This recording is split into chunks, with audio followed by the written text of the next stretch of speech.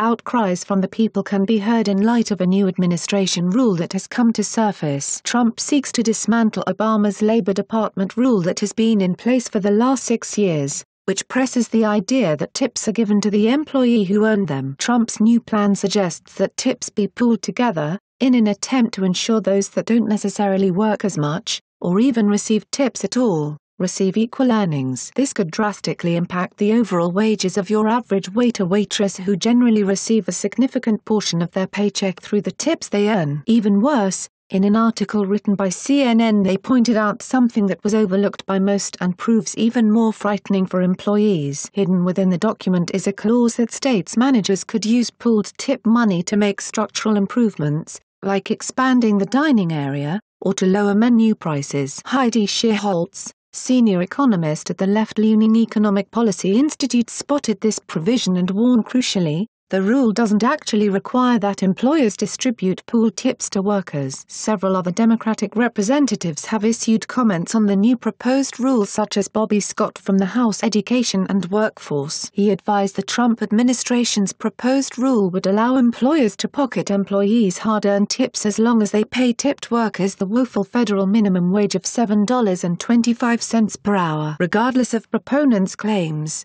nothing in this proposed rule would require employers to redistribute tips to workers. Not everyone is opposed to this proposed new ruling. The Restaurant Law Center issued an official statement on their thoughts commending the enforcement. "We applaud the Department of Labor's review of tip regulations," Executive Director Angelo Amador conveyed. "We look forward to submitting comments from the restaurant industry on the new rulemaking." Nothing is set in stone as the new plan still needs to go through a 30-day public comment period. However, it is clear Trump and his administration feel major changes necessary in how the restaurant industry currently operates. Like and share this video on Facebook and Twitter if you agree. Don't forget to support this channel by clicking on the donation link down below and subscribing so you never miss any of our trending reports. What do you think about this report? Scroll down to comment below.